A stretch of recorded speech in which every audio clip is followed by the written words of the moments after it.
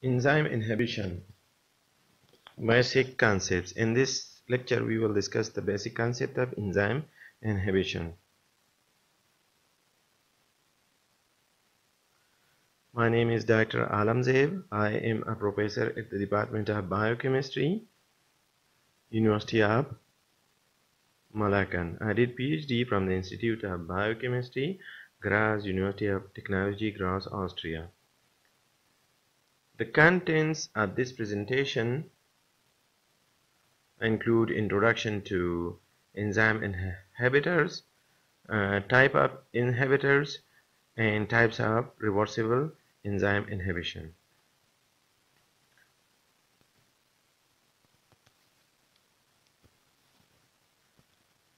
Enzyme inhibitor. A molecule that binds to an enzyme and decreases its activity is called enzyme inhibitor. This molecule may be organic or inorganic molecule. It stops the enzymatic reaction. It changes the protein structure of an enzyme. The inhibitor is usually binding can stop a substrate from entering the enzyme active site. They modify key amino acid residues needed for enzymatic activity.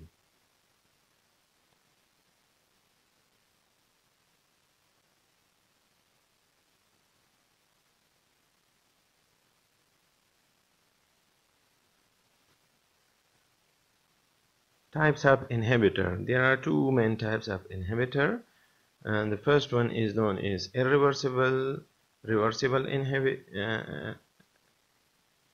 inhibition and irreversible inhibition.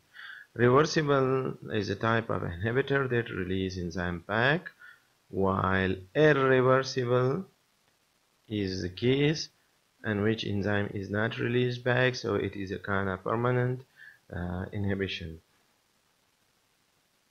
That's why it is only one type. The irreversible inhibitors, it forms covalent or very tight permanent bonds with enzyme and render it inactive, while reversible inhibitor,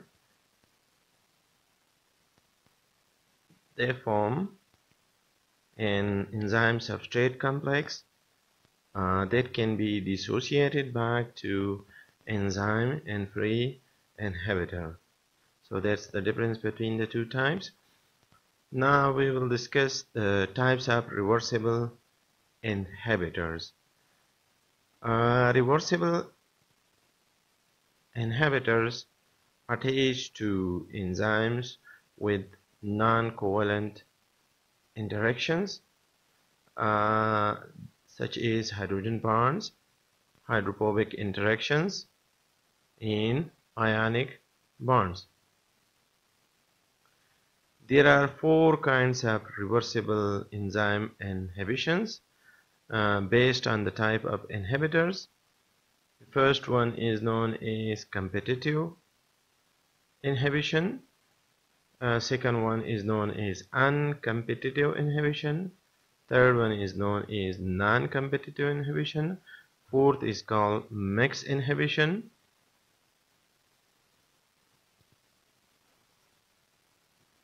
Now the first class of inhibition is known as competitive inhibition, which is a type of the reversible inhibition.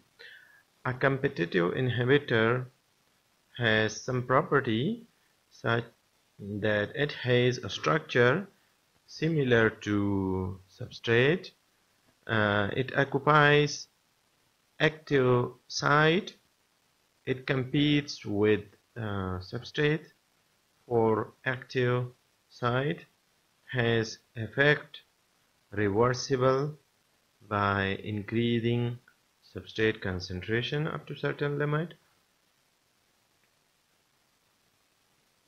Enzyme inhibitor, which is actually based upon the competitive inhibitor, is thus called competitive inhibition. So the competitive inhibitors, which is inhibiting an enzymatic reaction, is known as competitive inhibition. In this case, you can see the substrate which is green in color and enzyme is in yellow. So that when this competitive inhibitor is competing for the substrate amount and it change, there is no further reaction in this case. The mechanism includes the enzyme react with substrate to form ES complex, and then enzyme and product is released, while the inhibitors is directly attached to the enzyme forming enzyme substrate complex. So this enzyme substrate complex can be reversible. The second type of inhibition, reversible inhibition, is known as uncompetitive inhibition. In this case, the inhibitors cannot bind to the enzyme directly. Instead, it binds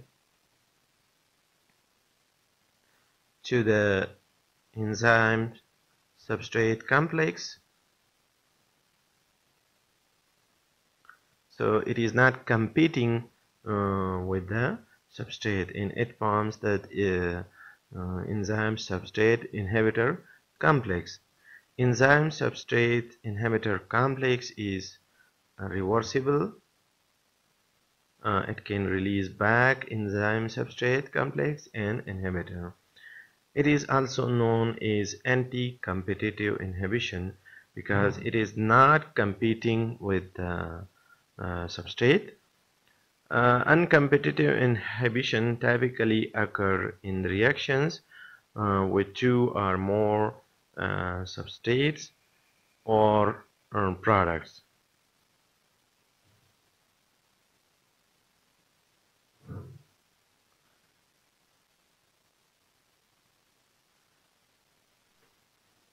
You can see in this reaction enzyme substrate react with enzyme react with substrate forming enzyme substrate complex, which release enzyme and product, while the inhibitor is attached to the ES complex forming enzyme substrate inhibitor complex.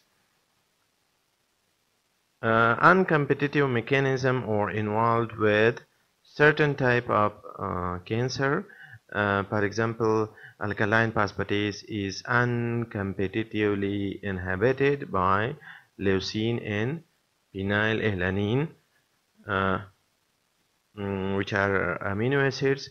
So they are competitively inhibiting, and they have specific roles in the development and treatment of cancer. Third class is non-competitive inhibition. In this case, a non-competitive inhibitor has usually do not have structure like that of the substrate, so it is not a competitive in nature. It binds to the enzyme but not to the active site. So it is attached to another side, and it changes the shape of the enzyme, and also that result into the changes in the active site. Substrate cannot fit this alter active site then, and further reaction is not possible. It is not reversed by adding substrate because substrate is not possible to possibly add it, so no reaction usually occurs.